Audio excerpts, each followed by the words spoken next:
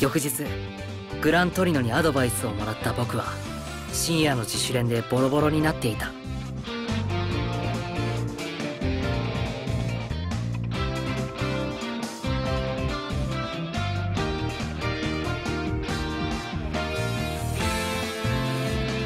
朝ごはんの用意をしても頭の中はワン・フォー・オールでいっぱい。たい焼きをうまく温められずに怒られてしまった。だけどグラントリノの一言で思いついた。イメージは電子レンジのたい焼き、これかもしれない。分かった。一部にしか伝わってなかった熱がまんべんなく伝わるイメージ。全身常時身体許容上限 5%。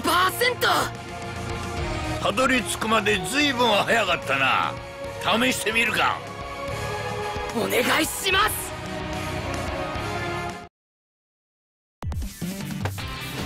本気で取りに行くよ。さてどうするか。さてどうするか。とりあえずは俺に一発入れてみな。プルスウルトラを放て。戦うしかないのならアタック。ワン・フォー・オールを全身に張り巡らせた状態。そいつを維持したまま動けりゃ今までのお前とは一線を画す。もう一度だ。撃ってこい。攻撃を当ててプルスウルトラゲージをためろ。そこでいいぞ。この勢いでそこだ。やるね。この勢い。いいぞ。じゃじゃ馬がこの勢い。いい動きだ。よし、締めに一発撃ってこいや。プルスウルトラ2を放て。じゃじゃ馬が僕にできることを。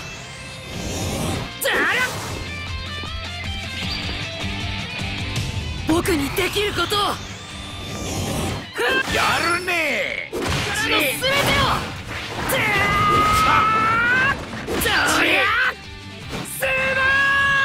スマッシュ。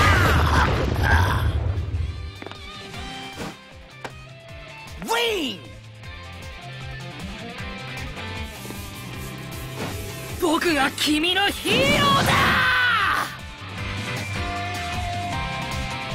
今だ。ボールフルカウル。惜しい。たった一回の思考で前回とは劇的に変わった。久々に本気で避けた2にかすった。こいつは化けるかもな。ひょんなことから新しい技フルカウルを習得した僕。使い慣れるにはまだまだ練習しなきゃ。その前に朝ごはん食べないと。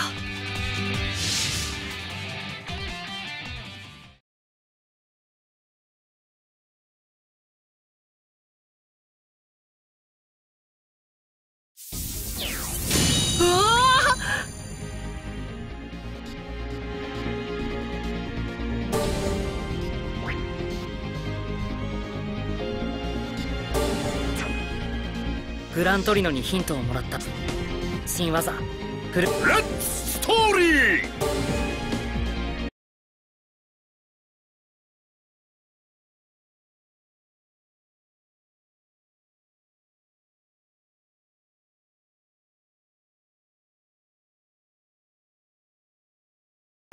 職場体験3日目。ずっとフルカウルの特訓をしてもらっていた僕はフェーズ2ということで東京の渋谷へヴィラン退治に向かった。時を同じくしてヴィラン連合の信楽戸村とヒーロー殺しは飯田君のいるホス市に現れていた。そして僕たちが新幹線で東京に向かっている最中、それは起こった。衝撃で止まる新幹線、そこになんとノームが突っ込んできた。ノーム？小僧、座ってろ。何が起きた？なんだ今の。この町ホスだよな。ホスって確か飯田君の職場体験先。ヒーロー殺しが現れた町でノームが現れている。偶然にしては出来すぎだ。ということはその2つがつながっている。駆けつけた現場には飯田君の職場体験先のヒーローがいた。でも飯田君は近くに見当たらなかった。もしかするとヒーロー殺しを見つけてしまったのかもしれない。無事でいてくれ飯田君。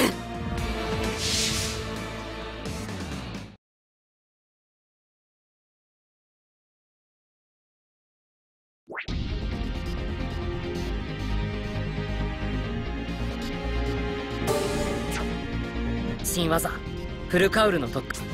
ヒーロー殺しが現れた町ホスにノームが現れた。ホス、ノーム、レッツストーリー。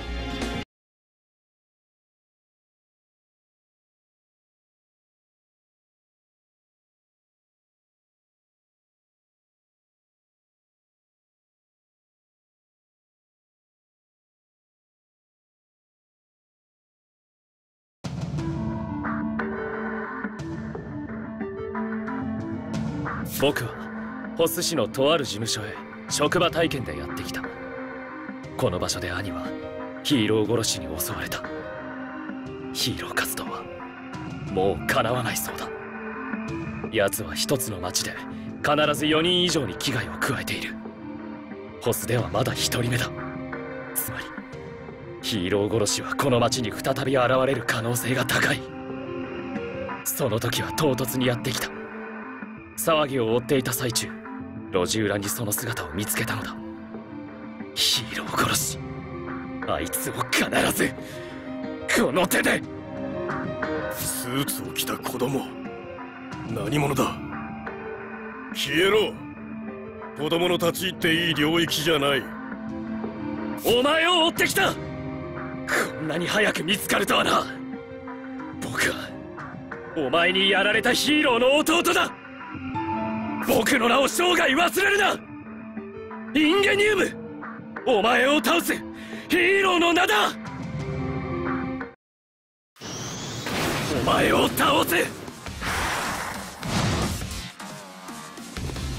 私欲か、社会の顔面。レディークラッシュ。始末してやる。この腕で足元素早く。止ま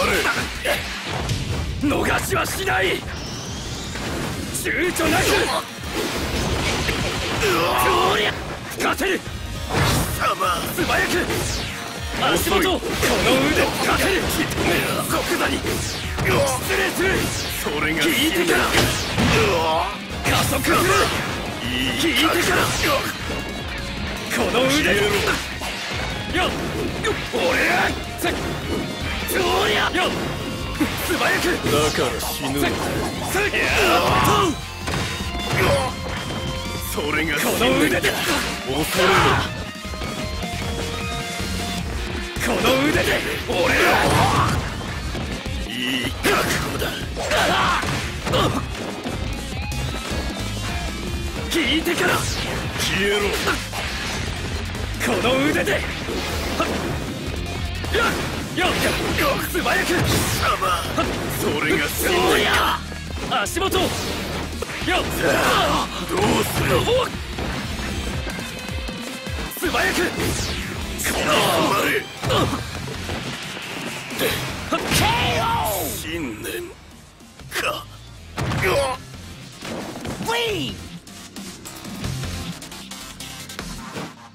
ここから本物のヒーローに。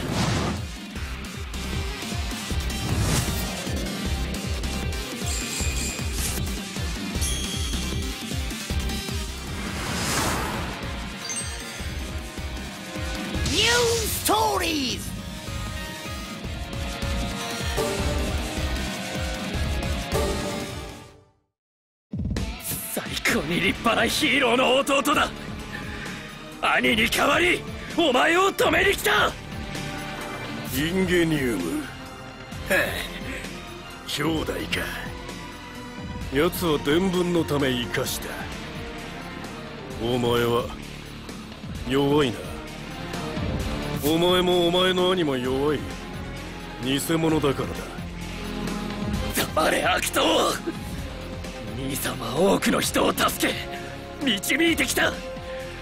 僕に夢を抱かせてくれた立派なヒーローなんだ。お前が潰していい理由なんてないんだ。殺してやれ。目先の憎しみにとらわれ私欲を満たそうとするなどヒーローから最も遠い行いだ。だから死ぬんだ。じゃあな、正しき社会への供物。黙れ黙れ。何を言ったってお前は兄を傷つけた犯罪者だ。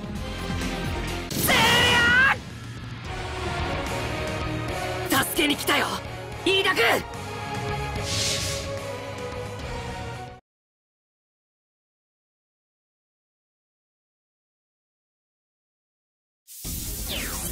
バーボー。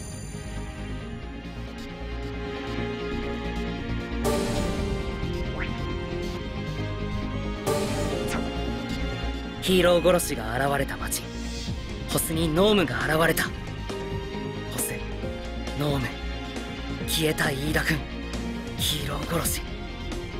まさかやめとけ飯田君。